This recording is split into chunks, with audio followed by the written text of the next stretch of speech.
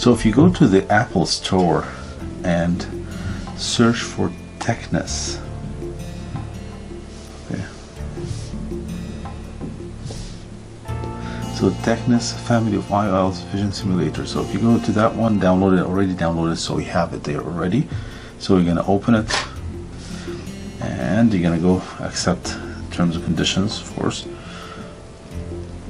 and you're going to go there to show the different parts of the eye and different options and the simulation of these lens options, which helps a lot to make a decision about your vision. So if you start here, this is how normal vision works. So that's the cornea here, the lens, and that's the retina where we see the light, and the light goes, and the signal goes from the retina back to the brain to see.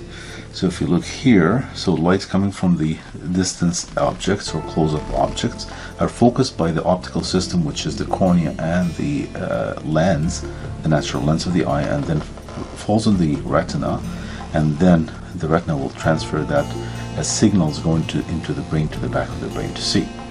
So anything that's affecting these different layers, either cornea, lens, or retina, or vitreous in the middle here, and pathways, will affect the vision.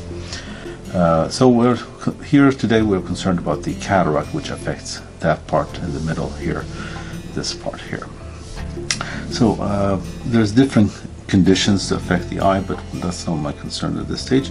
I'm just going to show the astigmatism part, in which the focus is actually not to a point, but to a different zones.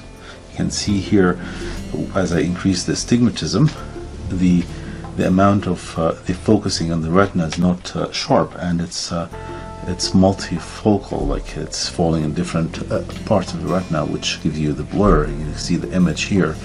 This is without astigmatism, and with the introduction of astigmatism, so it blurs the vision, and that's important for us because when we correct the lens implant after cataract, we have options to correct the astigmatism. Presbyopia is a different condition, which is what happens with age. So normally young people can see close-up and distance objects very well with no glasses, but as we get older, we start to lose the focusing ability of the natural lens of the eye, and you start to see that this iPhone here start to get blurrier while the distant vision is still okay, because the focus is not falling in the retina anymore, and it's falling behind the retina. So that's why we start to need reading glasses to correct that at the age of 40. So this is what's called presbyopia. And this is important for us too, because we have lenses that could correct the presbyopia too. And then we have the cataract, which is our main concern at this stage. The cataract is the opacity that affects this lens, and it blurs the images. So this is the clear image without the cataract, so you can see the iPhone, you can see the distance clearly. But as we introduce the cataract, this image will start to turn yellowish and brownish, and you start to be out of focus, and that happens gradually over months and years, and a lot of patients are not aware of what's happening. So again, from clear image to a blurred image as cataract progress. So what we do in the cataract surgery is that we remove that cloudy lens, so we clear that image. So we remove the lens. If we just remove the cataract, this is the image without a lens implant. So some people tell me, is it a must to implant the lens? Yes, it's a must to implant the lens, because see how the image is completely out of focus, and this is why patients in the old days of doing the cataract, they end up with very, very thick glasses, because there's no lens here. So we removed the lens, and we didn't implant a lens in its place. But if we implant that lens, once you implant that lens, you can get the image back in focus. So what we're talking here today about is what kind of lens options do we have to correct the cataract. So let's go to lens options. So that's the part here. This is a table showing different lens options. There's one option here that's not actually in this table, which is the standard lens.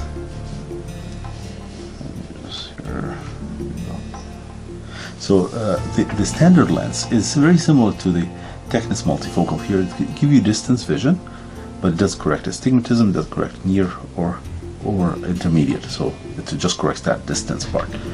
It doesn't correct astigmatism either. And it's a spherical lens. Spherical lens means that the curvature all through the lens is the same. And this introduces some defocus at the area where it focuses on the retina, so the vision clarity, the image clarity is not as perfect.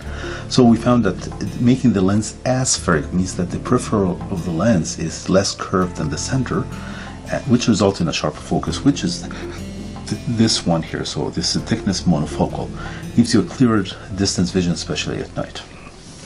This is the Technis toric lens. Toric lens would correct astigmatism, which we spoke to you about a few minutes ago, and so this will correct astigmatism. The other option is Technis multifocal. Multifocal means that it has two foci, one at distance, one at close, but it doesn't give you intermediate vision. So the vision is out of focus for intermediate, and it has more problem of halos and glare at night. So that's why I don't use that lens at all. Technis Symphony lens is a good lens. It corrects the distance, intermediate, and near, but it's actually, the near is a little bit outward, so it's an arm length kind of vision. It's not very close to your eye. It's just out a little bit. It does not correct astigmatism in that version. Technis Symphony by itself doesn't correct astigmatism. So there's Technis Symphony toric lens.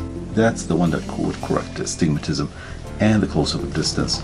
And this is one of the best ones that will correct all your vision problems, and this is the most expensive option, obviously, but it will give you that kind of freedom from glasses most of the time, like say 80-90% of the time.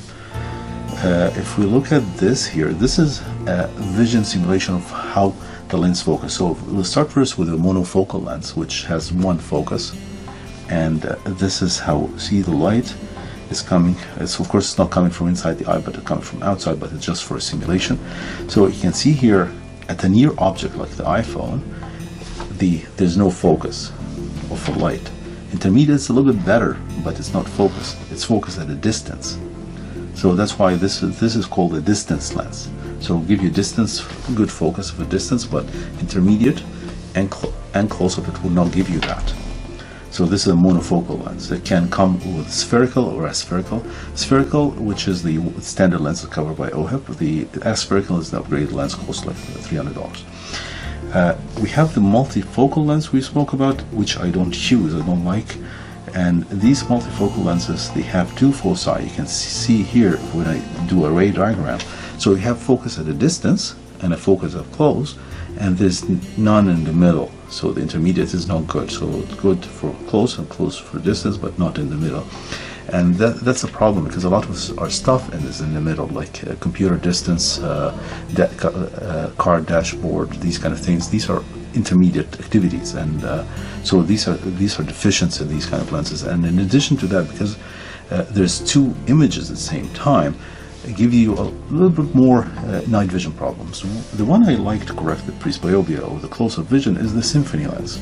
So the Symphony lens, if you look here, so this is for close, intermediate, and distance. It gives you all of them, and it's focused for distance and focused for intermediate. For up close, it's slightly out of focus, so that's why I always say you have to move the stuff a little bit further away from the eye to be able to see with that lens. So it's not like 30 centimeters, like 45-50 centimeters away from the eye to be able to see those. And some patients still need a little bit of reading glasses for smaller prints up close. So these are the three diagrams of the three categories of lenses. The toric lens wasn't in this simulation, but we'll go into this one here. This will give you an idea how the images will be affected by different lenses. So let's start with normal. Normal people, they see close-up, intermediate, and distance in good shape. That's a young person. As we get to the age of 40, notice that the iPhone is getting out of focus. Okay, and then intermediate started to get out of focus, and then everything started to get out of focus as the cataract developed. So that's what happens with age. So either normal, then you start to lose close-up vision, and then everything is affected by blur. Okay, so when we do the cataract surgery with a standard monofocal lens will remove that brownish discoloration, will give you clearer distance vision, but it doesn't give you close-up vision. You don't see the close-up stuff, so you need reading glasses. You need those kind of glasses to correct that. If you implant the monofocal aspherical, it gives you a little bit slightly clearer image during the day, not a major difference from the standard, but during the night it makes a little bit of a difference. So this is a standard at night, and you can see a little bit of halos around light. The images are not sharp, very sharp.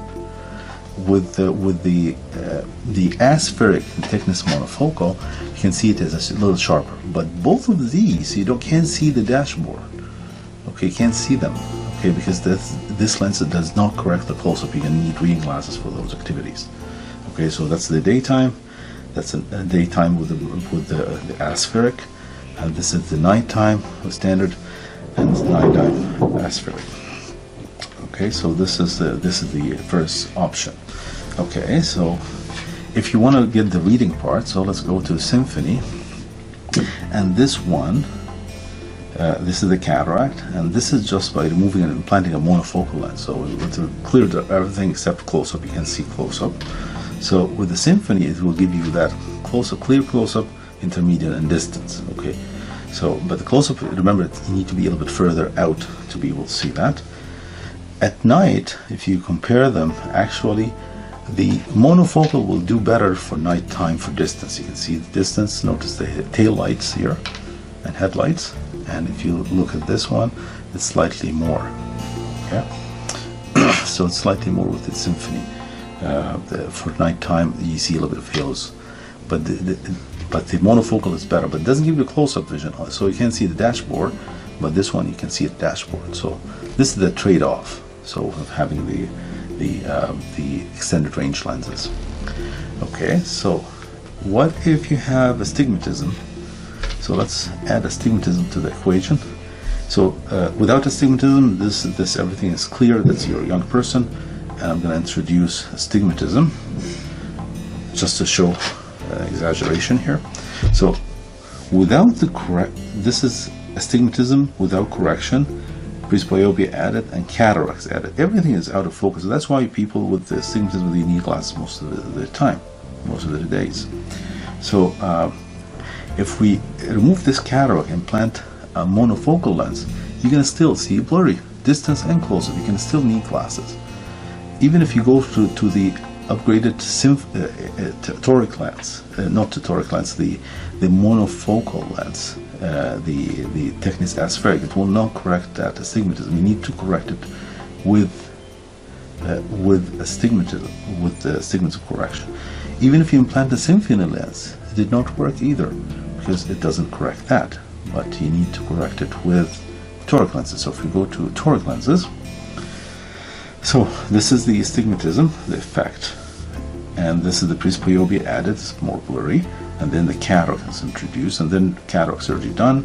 So we implanted a monofocal lens. The image is it's clearer, but it's still blurry because of the astigmatism still persisting. So the toric lenses would have corrected that. So if we implanted a toric lens, you will see better from distance, but it doesn't give you close-up vision. But if you implanted the toric Symphony lens, will correct that. So, for example, this is the thickness toric for nighttime. You can see everything distance is clear compared to the monofocal. Okay, but at the same time, not close-up.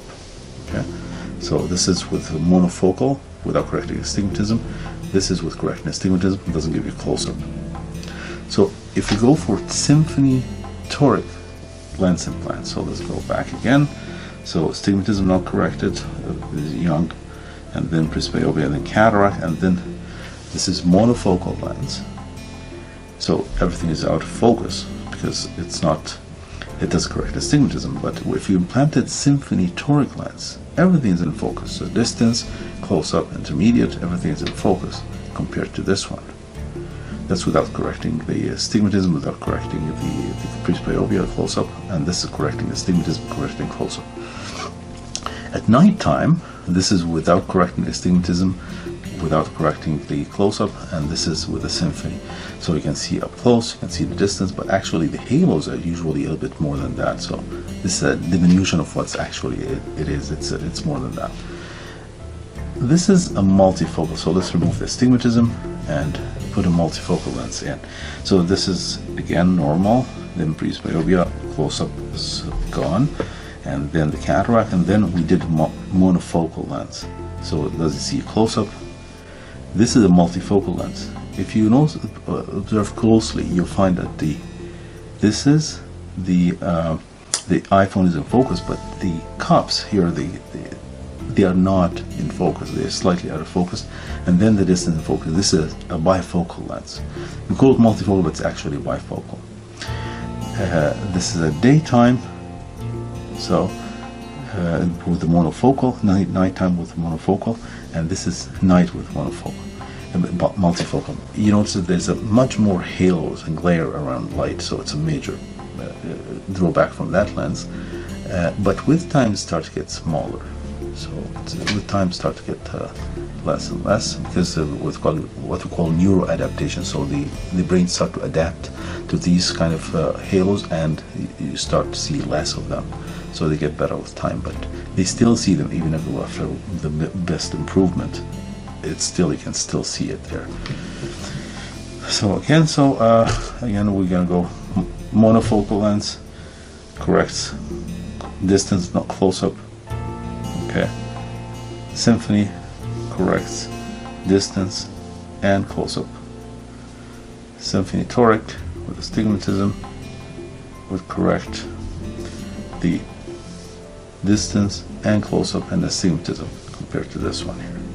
So these are the options we have for the lens implants, and again, it's your choice at the end. If we go back to these lens options, so these are the lens options. Again, the standard is not written here, but it's similar to this one. It costs you nothing, it's covered by Medicare. This one costs like $300. This one costs $1,100 including the testing, and this one costs $1,700, and this one cost about $1,900 approximately. So it's again, it's at the end, it's your choice what you want to do. If you tell me that you like to wear glasses and you want to keep wearing glasses, you can stay with the standard lens or monofocal lens. If you want to decrease your dependence on the glasses, then we can go for these other options. It's a good investment, because this is an investment you're going to use the rest of your life, from the moment you open your eyes in the morning until you close your eyes at night, until your days are over. So it's a good investment, a good return on investment for that. This is a nice app. You can just go to the App Store and download it and search for Techness Vision, and look at the different IOL options and play around with it. There's a lot of explanation. You can play around with it and see the other options, all these options.